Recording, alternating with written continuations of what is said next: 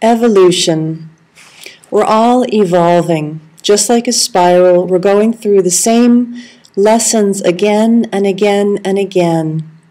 And you can be angry at yourself for not learning a lesson, but it's actually more effective just to forgive yourself for figuring out that, hey, I learned a lesson here. So instead of punishing yourself, be happy and be proud of yourself for realizing that you're evolving and that you're learning new things. Because if we weren't evolving, if we weren't changing, we'd be staying the same.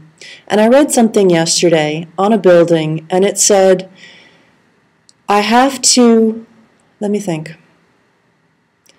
In order to stay the same, I have to change. Just something to think about. Bye.